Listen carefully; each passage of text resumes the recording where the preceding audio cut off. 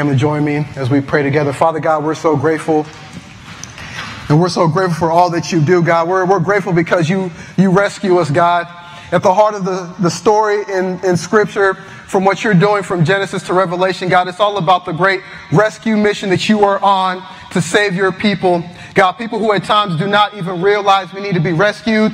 People who at times, Lord, do not want your rescue, yet and still your faithful and steadfast, persevering love comes towards us, God, like a freight train and yells at us and say, I am here to rescue you. And Father God, for those who are here today who need rescue from disastrous relationships, God, those who are here today who need rescue, God, from hurtful past, God, I pray that they would see that you not only love, pursue, care, but at the DNA of who you are, God, if I can say that, is that you rescue. God, people came here today needing to hear from you because they want to hear whether or not you will rescue them. And God, for the time that we have together as we go through your word, God, I pray that you would use me to speak a truth to your people, God, that they would leave here not just hearing a good word, but knowing that they have a great rescuer, God. And God, we just pray and ask your blessing over this time. In Jesus' name, amen. Amen. If you have your Bible, look with me at Genesis 6, verse 5 through 9. Verses 5 through 9. The Lord saw that the wickedness of man was great in the earth, and that every intention of the thoughts of his heart was only evil continually. And the Lord regretted that he made man on the earth, and it grieved him to his heart. So the Lord said, I will blot out man whom I have created from the face of the land, man and animals and creeping things and birds of the heavens, for I am sorry that I have made them. But Noah found favor in the eyes of the Lord. These are the generations of Noah. Noah was a righteous man, blameless in his generation. Noah walked with God. It was a dark and gloomy day. The rain had already started. I was a high school student driving home when things went from bad to worse. My windshield wipers were no longer working. I couldn't see anything anymore. And things were getting really dangerous and really scary. So I'm driving and I see these red glaring lights coming at me, so I stop my car.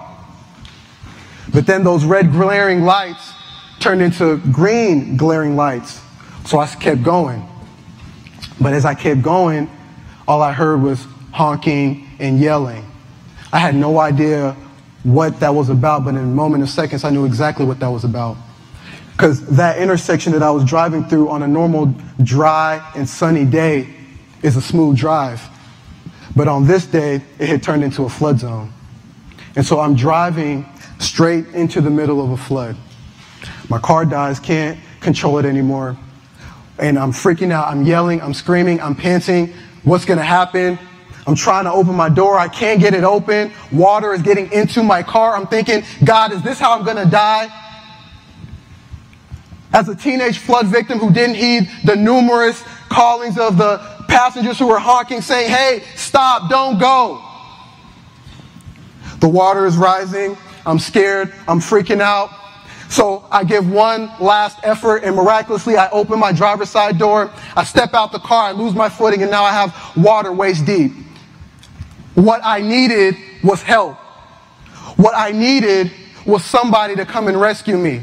And by the grace of God, this man out of nowhere comes wading through the water. He sees me, he grabs me, and he says, come with me. And he pulls me over to this little Italian restaurant right next to the gas station, where I dried off and where I called my dad, who came and picked me up hours later. See, you may have never been in a flood situation where your life was at stake, but I'm sure you've been in situations in your life where you felt, God, if you do not do something, God, if you do not rescue me, I am helpless. If you do not do something, I am helpless. Well, you're not alone. For the time that we have together this morning, As we continue our series in origin through the book of Genesis, we're going to be looking at 6 through 8 in a message that I've titled, The Rescue of the Righteous. And the main thing I want you to get across today, if you hear nothing else I say, I want you to hear this. God always deals justly with the ungodly, while he always provides rescue for the righteous. God always deals justly with the ungodly, while providing rescue for the righteous. So we come to our text today, and at this point in mankind, they've chosen evil and wickedness as their general preference. It started in Genesis 3 with the sin of our first parents. It continued in Genesis 4 with the murder of Abel by his brother Cain. And then in Genesis 5, we are hit with the hard reality that the wages of sin is death, where we're given a list of the names of the line of Seth, all who lived and all who died, except for Enoch, who God took. And then we come to Genesis 6, and we read the first few verses. Brianna didn't read it, but we're going to read it together because we see something strange, something weird, something that's, is often not really preached on or shared about, but it's in the Bible, so we got to address it. Amen. Look at verse 1, chapter 6, verse 1. When man began to multiply on the face of the land, and the daughters were born to them, the sons of God saw that the daughters of man were attractive, and they took as their wives any they chose.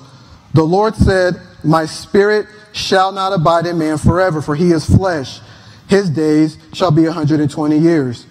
The Nephilim, who were on the earth in those days, and also afterward, when the sons of God came into the daughters of man, and they bore children to them, these were the mighty men who were of old, the men of renown.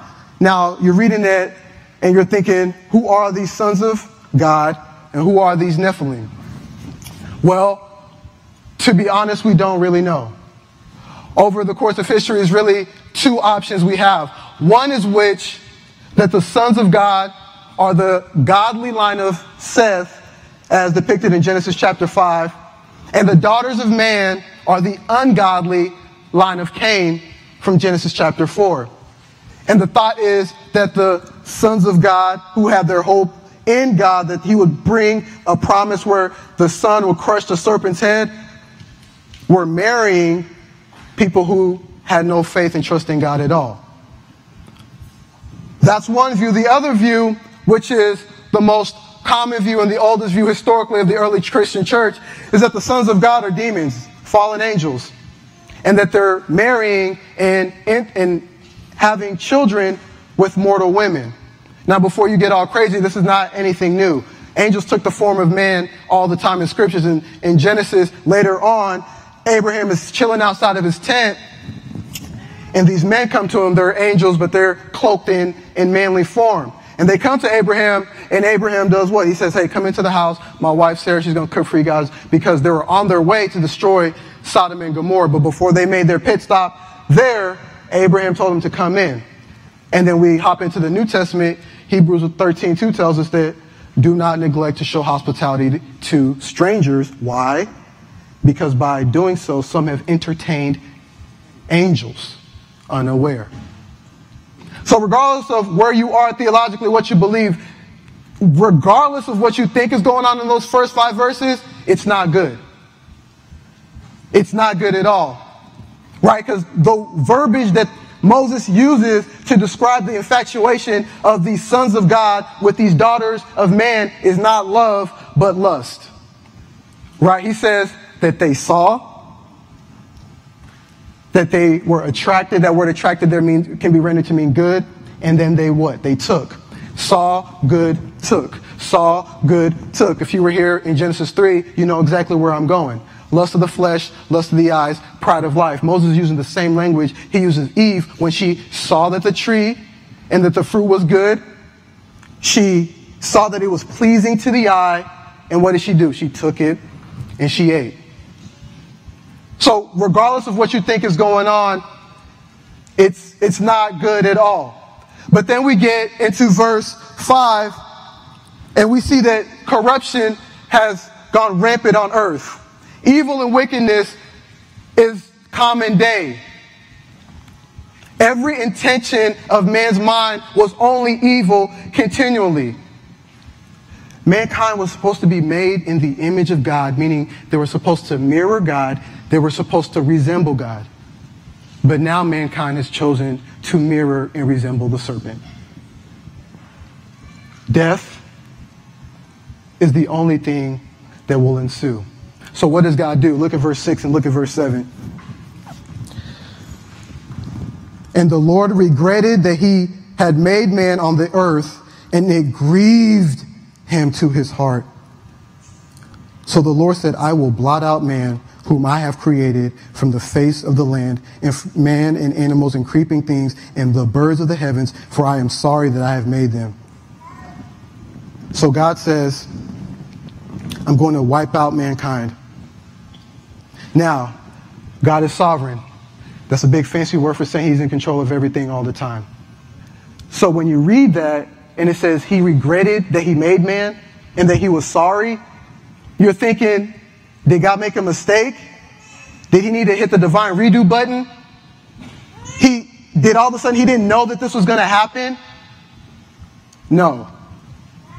What Moses is doing here, he's using what we call anthropomorphic language. All that means is he's using human terms to describe God so that you and me, the reader, can understand how God feels. He's trying to explain God's profound sadness because the people that he made to mirror and image him have chosen sin, wickedness, evil, and rebellion. And God is grieved. But yet, God doesn't change. He's the same yesterday, today, forevermore, the scripture tells us. So not only is he saddened, but he's also angry. Because that phrase there, it grieved him to his heart, in Hebrew literally means he had indignant rage.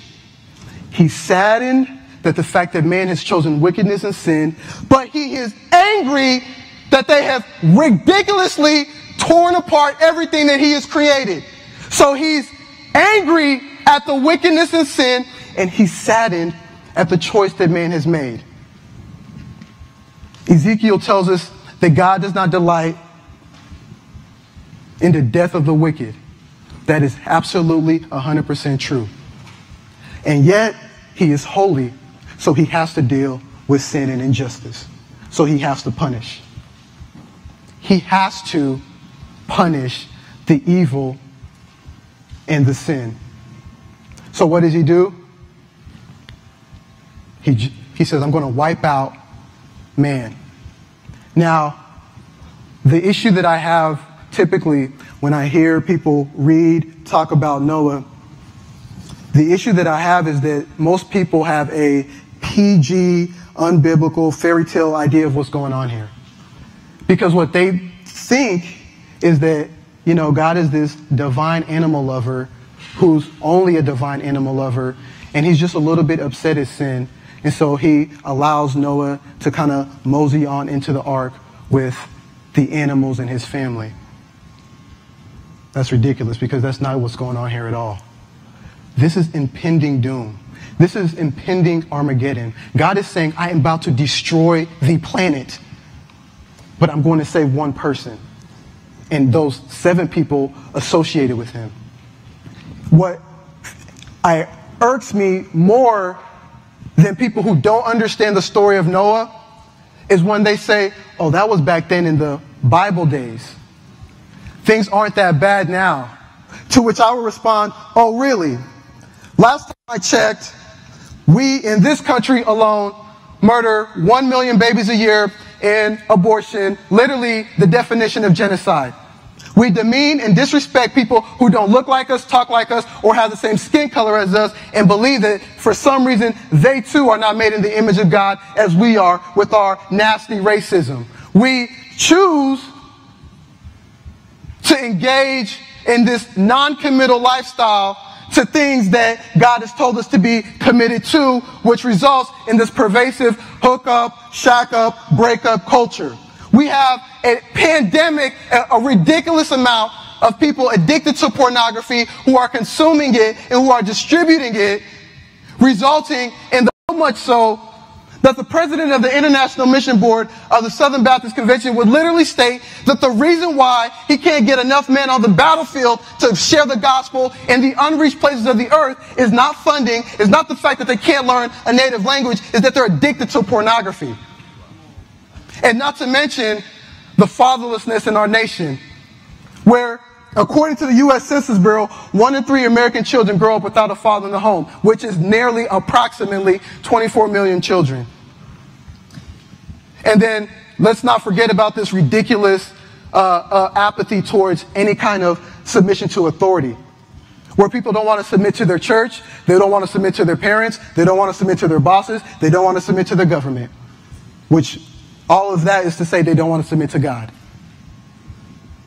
And then the often overlooked, but not by God, disrespect and dishonoring of parents, where children, regardless of your age, regardless of how old you are, regardless of whether you're in the house or out the house, buck back, disrespect, dishonor, and as old as they get, as soon as they're old enough, disengage from their parents, ultimately looking forward to the day where they're old enough only to put them in a home and to wipe their hands clean with them. I could go on and on. We could take a pit stop and we could talk about euthanasia. We could take a pit stop and we could talk about homosexuality. We could take a pit stop and talk about the lack of biblical manhood. We could take a pit stop and talk about the lack of biblical womanhood. What I'm trying to say is things right now are as bad, if not worse, as they were back then. And yet and still, in the midst of all the darkness, which brings me to my first point, in the midst of all the darkness, in the midst of all the wickedness, God, in the midst of all the darkness, knows how to find the light. God, in the midst of all the darkness, knows how to find the light. Look at verse 8 and verse 9. Noah found favor in the eyes of the Lord. But Noah found favor in the eyes of the Lord. These are the generations of Noah. Noah was a righteous man, blameless in his generation. Noah walked with God. In the midst of all that wickedness, all that darkness, God still knew how to find one righteous man. Now, don't get it misunderstood. He's not a perfect man, and so don't think that he's perfect, so God found favor in him. What is going on here, Noah had his hope in the promise that God would do what he said he would do in Genesis 3, that he would crush the head of the serpent. So Noah is believing that he has faith in God, and that faith that he has in God transforms the way he lives in a godless and broken and crooked generation. Listen to Hebrews 11:7. Listen to how in Hebrews 11:7 the writer of Hebrews describes Noah. So you don't think I'm making this up. By faith, Noah, being warned by God concerning events as yet unseen, in reverent fear, constructed an ark for the saving of his household. By this he condemned the world and became an heir of the righteousness that comes by faith. Noah had faith in God in the midst of a dark and broken generation. And that word righteousness, because when the Bible speaks about righteousness, it's two ways. One, righteousness that you get from God, that he gives to you. The other is the way in which you relate to other people. So literally, he had a right standing among other people who were filled with wickedness, evil, and corruption. So God says, hey, Noah, I'm going to destroy the world, but I'm going to save you. Because you seem to be the only one who trusts in me. And so God tells them, I want you to build this ark. I want you to bring these animals in. I want you to do this. I want you to do that. This is a high calling. He's like, this is ridiculous. God, me? So what is Noah going to do? Look down to verse 22. Noah did this. He did all that God commanded him. What did he do? He obeyed. It's almost a foreign important concept. He believed in God, and so he obeyed. Notice the obedience comes after the belief. The reason why for many an idea of following and living in accordance to the love of God, the holiness of God, trusting in what he's done, the reason why for many, like in Noah's day, they rather enjoy wickedness, I believe is because they don't believe God is actually going to judge at the end of the day. Which brings us to our second point. God always deals with and punishes the ungodly. God always punishes the ungodly. Look at chapter 7, verse 11 through 16. In the 600th year of Noah's life, in the second month, on the 7th day of the month, on that day all the fountains of the great deep burst forth, and the windows of heaven were opened. And rain fell upon the earth 40 days, 40 nights, and the very same day Noah and his sons, Shem and Ham and Japheth, and Noah's wife, and the 3 wives of his sons with them entered the ark, they and every beast according to its kind, and all the livestock according to their kinds, and every creeping thing that creeps on the earth according to its kind, and every bird according to its kind, every winged creature. They went into the ark with Noah, 2 and 2 of all flesh, in which there was the breath of life. And those that entered, male and female of all flesh, went in as God had commanded. And the Lord shut him in. Now, what's going on? The purge has begun, right? Judgment is bring upon the earth. God is bringing down judgment. And he tells Noah, I'm going to save you, your family. Now, up to this point, we have no idea about the character, the spiritual capacity of his wife and kids. I find that interesting. That God says, I'm going to save you, and they, because of their relationship with you, and if they obey and they go in the ark with you, they get saved too. Remember, Noah was the righteous one. We don't hear nothing about his wife and kids, but they're saved as well. God says, I'm going to save you, Noah, and because of their relationship with you, their connection with you, they get saved as well. Now, the original readers of this, they would have understood exactly what's going on here, because what God is saying is, you're going to get into the ark, I'm going to close it up, and rain is going to come upon the earth, and it's going to flood the earth. But it's going to pass over you. We know that Moses wrote Genesis, and his audience were the Israelites. When they heard this, they would have thought, oh my goodness, this reminds me of what God did to us in Exodus chapter 12 in the Passover, where God tells Moses, he says, hey, I see that our people, that my people, the Israelites, they've been enslaved and they need help and they need deliverance. They need a rescue. So here's what I'm going to do. Tell them to get a lamb, slay the lamb, take the blood of the lamb, put it on the doorpost. Because I'm about to execute judgment on the Egyptians. I'm about to execute judgment and wrath on the Egyptians. But if blood is on your doorpost, I'm going to pass over your house. Not just your house, but everybody in that household. Surely those kids in those Israelites' home were crazy. Surely those kids in those Israelites' home had some issues. Maybe even some of the wives, maybe even some of the husbands. But as long as they were in the house, God would pass over them. What God is trying to communicate with Noah and saving his family, even though he was the righteous one, he's saying that I am not only about saving individually, although your salvation with God is based upon your faith in him, not your families, not your grandmothers, not your friend, but also he's bringing together a community. Because your relationship with Jesus isn't about your relationship with Jesus. It's about how many people God can bring into his family. Now, if you're following the story, you realize we have 2 huge problems. The first of which, itinerant pastor and preacher Dr. Ravi Zacharias points out beautifully, where he, like you and I, notice In chapter 6, God was extremely, extremely detailed in how he told Noah to construct the ark.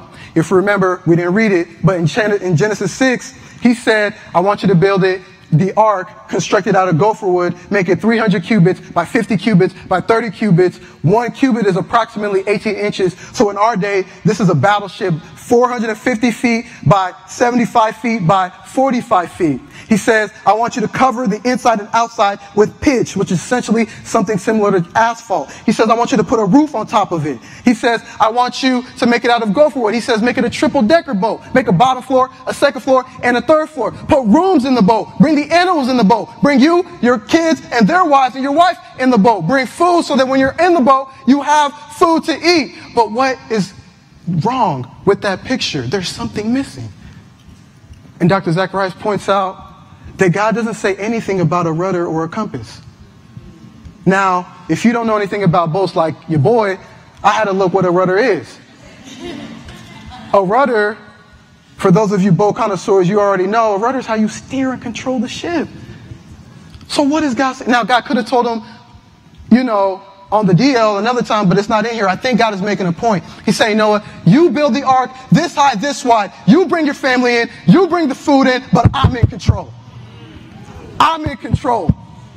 You don't need a rudder and you don't need a compass because I'm going to take you where I want you to go. Listen, that wasn't just for Noah. That's for you too. You're worried about how life is going to turn out. God is in control of the boat. God is in control of your life. But that's only the first problem. The second problem we come to is we realize, I told you, this boat is about the size of a battleship, right? It's a big boat. So that means there has to be a big door. Now the door is still open. And we already read, rain is already coming down. God, what are you doing? You told him to build this boat. The door is open now. The door had to be open initially so he could walk in, so the animals could walk in, so he could bring the food in. But what happens after they're all inside? Remember, Noah's 600 years old. He's not Samson, the strongest man in the world, right? He's an old guy. No offense. How on earth is he going to close this door? What does he think? Remember, Hebrews 11:7, he was a man of faith. But you and I, people of faith, we also know that we're human and sometimes we doubt. So text doesn't say this, but I would imagine that he's sitting there like, God, I did everything you asked. There's no way I can close this door. God, are you going to kill me with the rest of these people? The rain is, every drop of rain that hits the ground, he has to be thinking, God, are you going to come through? Are you going to rescue me? And then look at verse 17 in chapter 7, the most beautiful words in this narrative. And those that entered, male and female of all flesh, went in as God commanded him, and the Lord shut him in. The Lord shut him in. Noah, you build the boat. Noah, you're in charge of building the boat. You get your family in. I'm going to close the door. God is not only strong enough to save you, he's also strong enough to keep you. The issue that I have with people who tell me that they can lose their salvation, what they're telling me is that God's hands are too weak, that he has feeble hands. If he's strong enough to save you, he's strong enough to keep you in. The moment that God saves you by grace alone, through faith alone, in Christ alone, he shuts you in forever. Jesus says in John 6:37, all who the Father gives will come to me, and whoever comes to me, I will never cast out. Keyword there is never. Now, if I have more time, we would talk about this beautiful marriage that's going on between God's sovereignty and human responsibility. Because you notice, God told him to build a boat. God told him to make the ark. But God says, I'm going to shut the door. Noah was responsible for building the boat. God is responsible for saving him and his family. If we had a little bit more time, we look at Isaiah 38. And King Uzziah, he's praying. He's on his deathbed. He's about to die. He's praying. He says, oh, Lord, please save me. He's crying out to God. God tells Isaiah, I've heard his prayers, and I'm going to save him. He tells them that at the beginning. So we know King Uzziah is going to live. Then on the back end, at the end of chapter 38, he says, hey, put some boils and patch that wound up. What is he saying? I'm going to heal you and I'm going to save you, but you got to patch it up. I'm sovereign over the situation, but you're responsible for patching up. If we had even more time, we would go to Acts chapter 24. Paul's on his way to Rome. He's in a boat. There's waters tormenting. The people are scared. And God says, he tells Paul in a dream, he says, I'm going to save everybody, but y'all all got to stay on the boat. But as you go later on, at the end of that chapter, some of the people get scared, so they're trying to hop off the boat. Paul goes to the captain and says, hey, don't tell them, don't let them jump off the ship, because if they jump off, then you are going to die. God has said he's saving everybody, but everybody got to stay on the boat. God is sovereign. Listen, the reason why I love this idea of this marriage between God's sovereignty and God and human responsibility, it means that, like you and me, I can't screw up my life that bad. Because I've made some mistakes. I've made some grievous sins. But it means that even though I'm responsible for my sins, I'm responsible for the choices that I make, God is ultimately in control. And it won't be as bad as it could be if you're in Christ. Because if you're not, it's only going to get worse.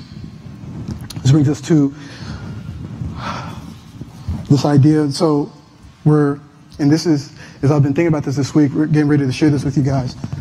You know, it hit me in a real place, because what I realize is the biggest issue is not the fact that, well, let me not say that. The biggest issue to me in the moment, I don't think was the impending doom.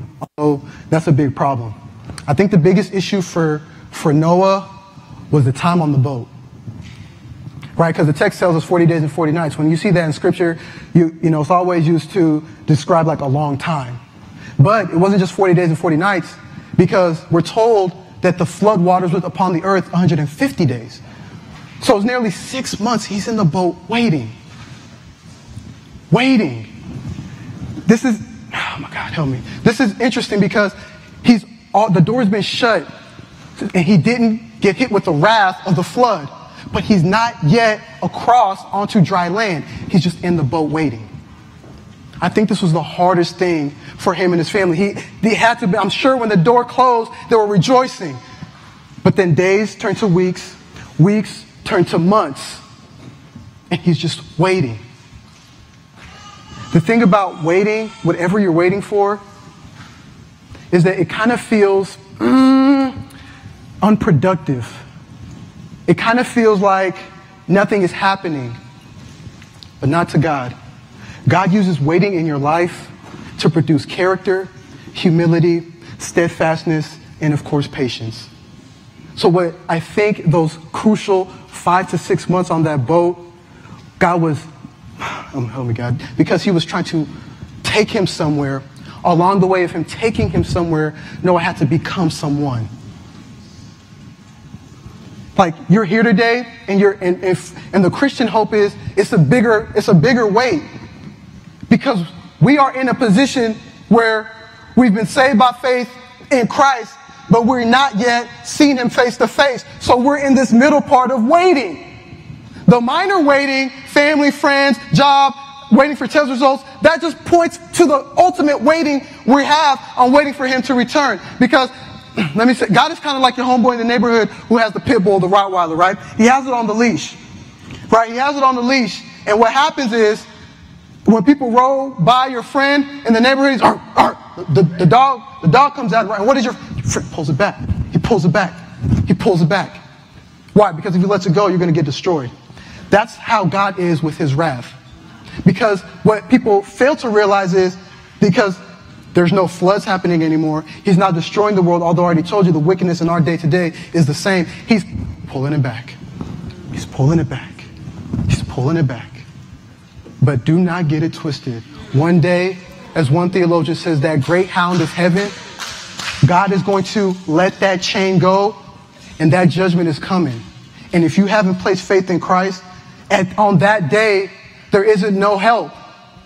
It's only impending doom.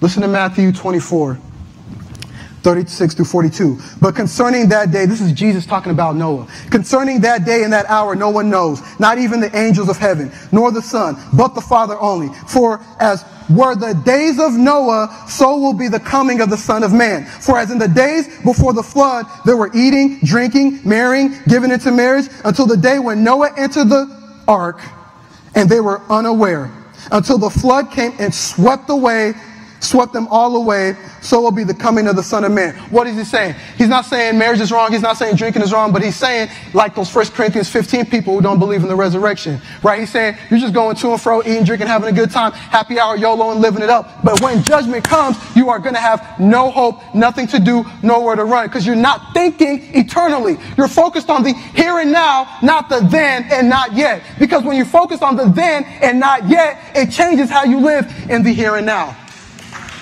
He's saying, we as people of God, we are always waiting. But the beautiful thing about waiting, by its definition, it's not forever. Right? Waiting isn't forever. How do I know this? Look at verse 8. Chapter 8, verse 1 and 2. Chapter 8, verse 1 and 2, which brings me to my last point. God brings salvation through judgment. God brings salvation through judgment. Chapter 8, verse 1. But God remembered Noah and all the beasts and all the livestock. Hold on, stop. But God remembered Noah. Somebody say, remember Noah. God remembered Noah and all the beasts and all the livestock that were with him in the ark. And God made a wind blow over the earth, and the waters subsided. The fountains of the deep and the windows of the heavens were closed. The rain from the heavens was restrained. Noah was in that boat thinking, God, are you going to come through? And God's like, yeah, I always come through on my promises. He said, God remembered Noah. The great hope throughout the scriptures is that God remembers his people. Genesis 19:29, God is about to bring judgment upon Sodom and Gomorrah. But there's a problem. Abraham's nephew, Lot, is there. So what does the scripture say? God remembered Abraham and he saved Lot. Exodus 2:24. The people of Israel, they're waiting, crying out to God for deliverance. Crying out to God because they're being oppressed by the Egyptians. What does God say? He doesn't say he remembered the Israelites. He remembered the person he made the promise to. He said, I remembered. God says, God remembered Abraham, Isaac, and Jacob. And so he saved those people. What am I saying? God always remembers his people. If you're feeling like, God, have you forgotten me? Are you going to come through?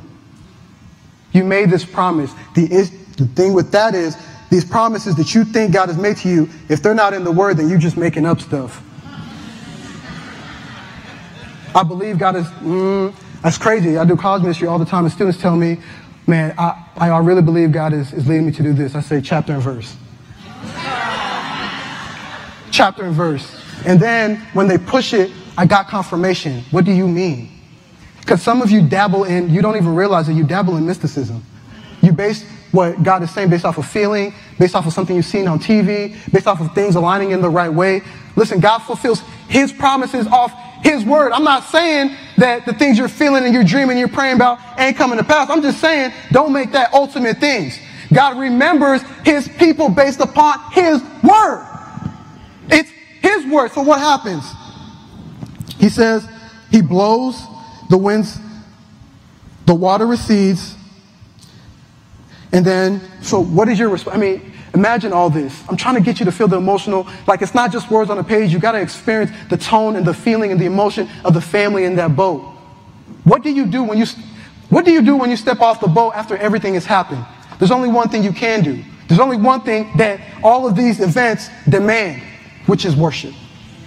Look at verse 20. The waters prevailed, chapter 8, verse 20. Then Noah built an altar to the Lord and took some of every clean animal and some of every clean bird and offered burnt offerings to the Lord on the altar. And when the Lord smelled the pleasing aroma, the Lord said in his heart, I will never again curse the ground because of man, for the intentions of man's heart is evil from his youth. Neither will I ever again strike down every living creatures I have done. While the earth remains, seed time and harvest, cold and heat, summer and winter, day and night shall not cease. Noah builds this ark to God because he gets it. God just brought salvation through judgment. The key word there is through, not around judgment, not away from judgment. As Dr. Don Carson says, the same water that killed those people is the same water that lifted up that boat. God brought them through the pain, through the torment, through the trial, through the testing. I'm sure they had to have gotten off that boat, walked on dry ground, and seen nothing but dead bodies.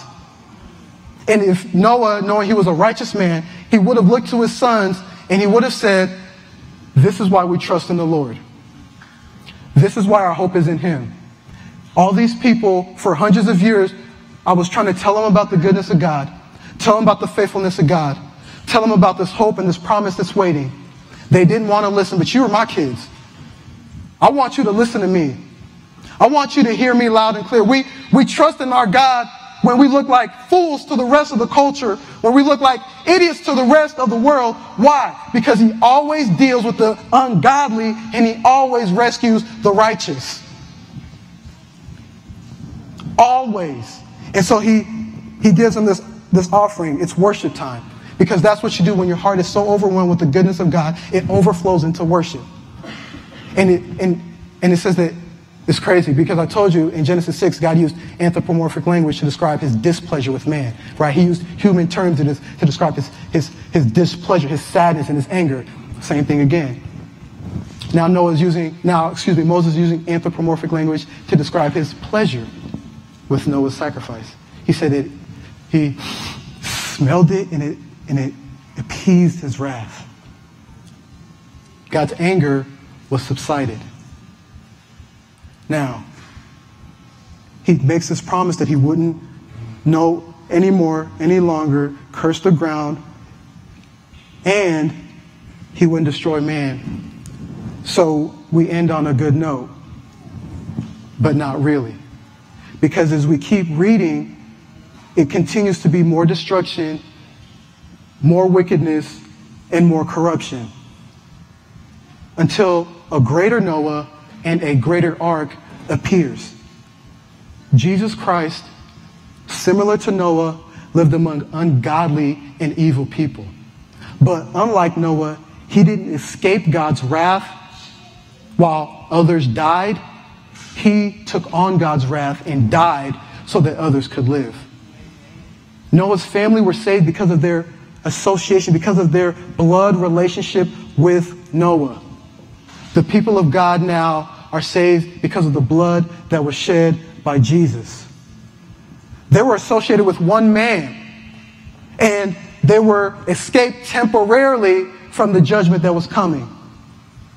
Our association with the Lord Jesus escapes us from eternal punishment forever.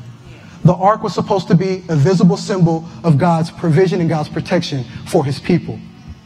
Now the cross is that visible symbol of God's provision and protection for the people. They ran into it and were safe. Proverbs 18:10 tells us that the name of the Lord is a strong tower. The righteous run into it and are safe. So Noah builds this ark. He makes a sacrifice, and this is pleasing aroma to God. He had to give an offering. The Lord Jesus Christ becomes our offering, gives himself up as a sacrifice.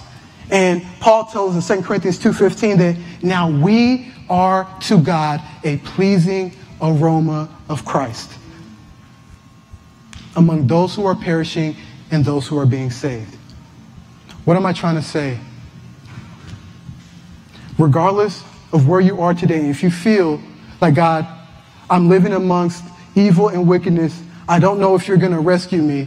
I don't know how you're going to rescue me. I need deliverance. Let me assure you, the same way God saved Noah is the same way God can and has the power to save you. But you have to believe.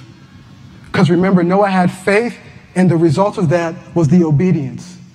Many people think they have faith, and they look and there's no fruit and there's no obedience. And it's an indicator that there was never any real faith to begin with. You can't trust in yourself, try to do better on your own, work hard on your own. You need when I shared the story at the beginning, I told you about how I was at the corner of Hewlin and Granbury in Fort Worth and I was in that flood. Listen, if you've never trusted in Christ, you are not at the corner of Hewlin and Granbury. You're at the corner of sin and death. And you're not waist deep in water. You are fully submerged and underneath. But praise be to God that our God puts on his holy sanctified scuba gear and he dives into the sea of destruction and death. And he what? He rescues you. And your lifeless body, he has to breathe life back into. So what does he breathe into you? Not the same dark, corrupted spirit you had. Now he breathes into you his Holy Spirit. Why? So you can go out and proclaim to the world that our God, my God, deals justly with the ungodly, and he always provides rescue for the righteous. Trust in that God. Place your hope in that God. Bank your life on that God, because there's a day coming when that great hound of heaven is going to be released, and that wrath of God is going to be released. But if you are like Noah, covered, you have the blood covered over you. Covered. You're safe, not just now, but forevermore. Father, we thank you for your word. God, we praise you, God, for the truth of your word, and God, for the reminder that you save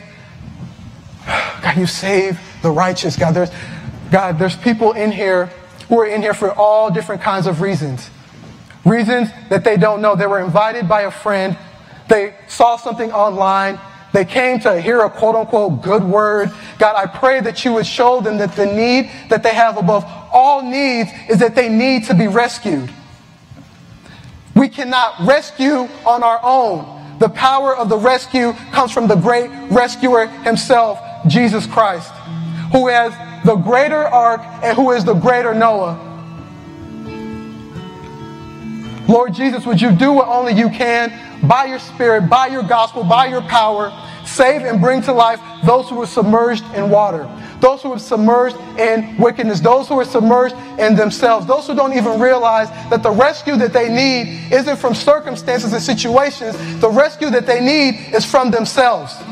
They love themselves. They worship themselves. They want to make much of themselves. Would you do a miracle and rescue them so that now they can worship and make much of you? God, we need cross-centered eyes and a cross-shaped heart so that we can fall to our knees, proclaiming to the world, our power doesn't come from us, our strength doesn't come from us, our wisdom doesn't come from us, our hope doesn't come from us, our faith doesn't come from us, our grace doesn't come from us, but it comes from the God who saw us and rescued us. God, we pray and we ask in Jesus' name, amen.